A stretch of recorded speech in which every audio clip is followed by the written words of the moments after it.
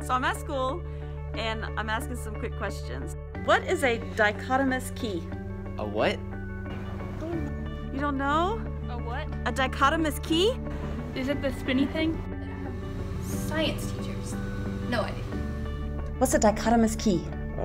I have no clue. I might have been absent in your class with this. A dichotomous key. What?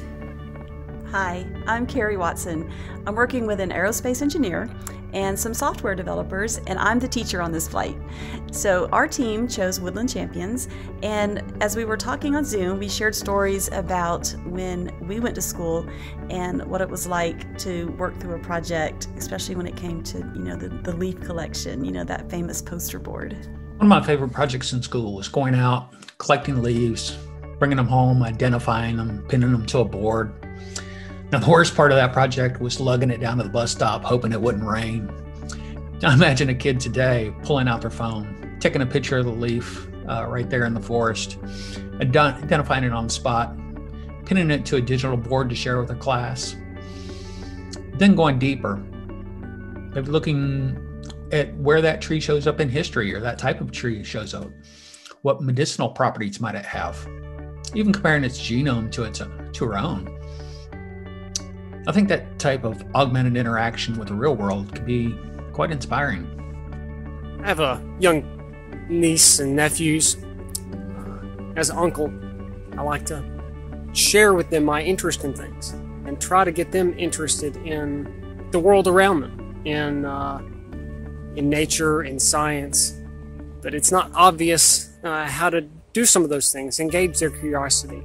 A number of years ago, I bought a book to try to educate myself on things like trees and be able to identify them. I can't tell you what this is or what this is. So what about an interactive app where it included a dichotomous key? So, in today's world of instant gratification, I tell my students that to learn to problem solve, you have to follow a process. So in that process, if you're outside hiking and you see this beautiful tree, try to figure out what it is. So pull up this app, and so you would answer questions. Is it this? Does it have that? Is it this characteristic? Is it that characteristic? And you would follow this pathway to identify that species. And how rewarding would it be to find that out yourself by answering, following through this path? But then once you do determine that, where's the champion? What makes it the champion? My part of the project has mostly been laying out the wireframe of the app and some of the structure based on the rest of the team's input and ideas. So every app that kids are going to use needs a fun mascot to interact with. So that's how we came up with Sticky. So to expand the app to the genome, we thought about putting side-by-side comparisons, maybe finding a similar species or a close cousin, or even a close tree in the forest. Maybe they've identified two trees side by side, and once doing so, they can now compare the similarities between them and how much they have in common in their genome. And then we also thought about once you do identify a tree and you want to pin it or add it to your collection, Sticky could reward you a few points for that. So we picked the Meteor stack with React because it allows us to start with a mobile-friendly web page as a prototype and quickly work out what the user experience is going to look like.